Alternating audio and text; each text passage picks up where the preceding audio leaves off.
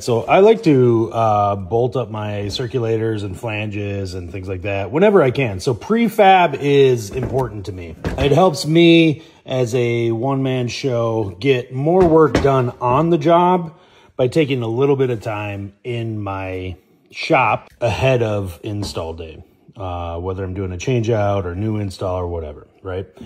A couple things. I'm using this Grundfos ALPHA circulator. It's the 1558 F for flanged. You've probably recognized those numbers there, and you've heard of ALPHA.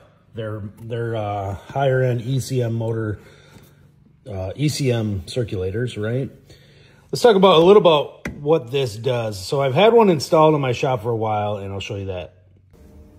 Okay, so you can see I've turned my system on here. This is my boiler, in-floor heat. I put the thermostat into test mode just so we can get everything to run, just so I can show you a couple different features on this thing. So we're locked on here. You can lock out this display here. You can see it's been set up using the phone, the Grundfos Go app by that little icon there. And it's showing us how many watts the pump is using while it's running. Okay. I can't change anything here because we're locked out. I can unlock that and whatnot, but either way, you can see that it's running.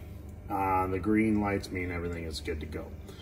Couple features about this circulator that are worth noting right off the bat. It's got multiple modes, it's got multiple speeds, and you can set it up using the app with a quick setup, kind of guided setup function. Super, super cool. Now I'm using this for radiant heating, and it doesn't have to do a whole lot with its operating mode, except for try to operate under using the least amount of energy possible while maintaining comfort. And it does that with some sensors, things that built into the pump. So no external sensors. And what's really cool is if you're using this as a zone pump like I am, or if you've got zone valves in the systems or TRVs, this thing will optimize operation and use the least amount of energy and get you the comfort you need. So really cool. Let's talk about the physical features of the pump. So physically, for size, it's the same in size as your regular small circulators. Flange connection, you can get multi-flange on these too.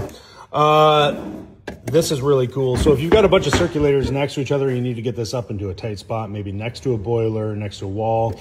You don't have to turn this thing at an angle to get to the electrical, because the screws are right here on the front. This whole panel pulls off and you've got your wiring detail right there. So there you go. Just some high level stuff on what the Grundfos ALPHA has in store.